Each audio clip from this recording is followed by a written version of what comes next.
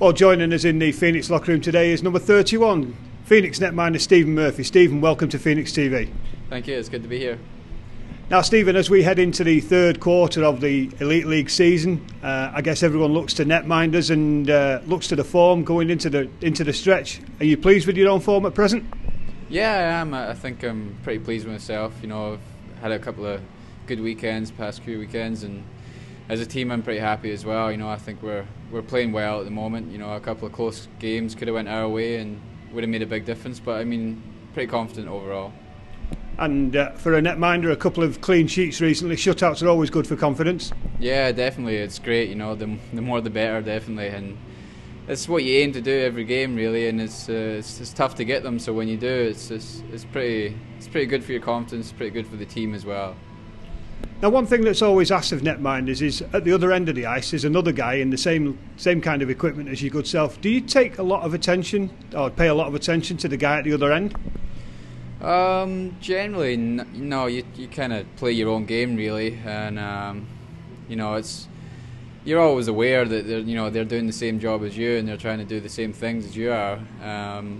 But you know, if they're having a good game, you obviously are trying to have a good game as well. But every game you're trying to go out and stop the pucks, basically. So you know, you just got to focus on that.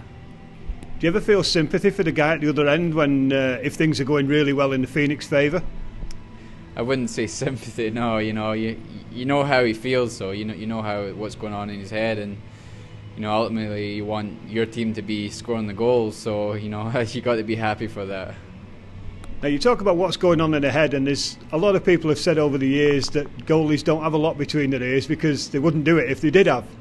What's the feeling for yourself? What made you turn into becoming an ice hockey goalie?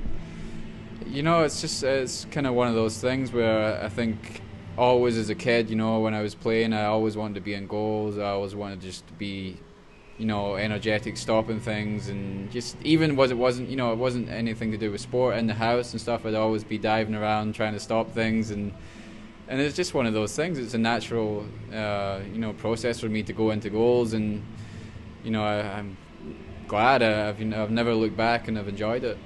Were you one of those kids then that was often throwing himself across the bed practicing his diving? Yeah, definitely. You know, everywhere in the house, you know, in the living room, everywhere, I was always I was getting my parents to throw things at me, and I was trying to stop them. And yeah, as a kid, that's kind of how I always played, and you know, it just made sense for me to step into the goals.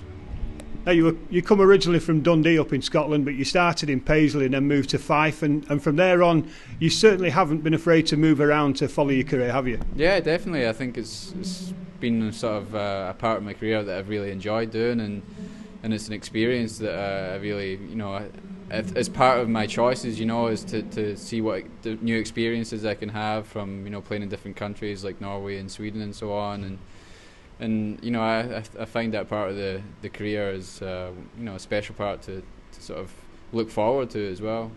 And of course, you enjoyed success in your hometown as a member of Tony Hand's Dundee Stars. Yeah, that's right. That was one of my favourite seasons so far, and you know, had a great time. We had a great bunch of guys. We won a lot of things and won a lot of games, and obviously it was a pleasure to be under, you know, Tony Hand's coaching for his first time in his career as well. It was his first coaching job, and you know, it was a great success, which is even better to be a part of, you know.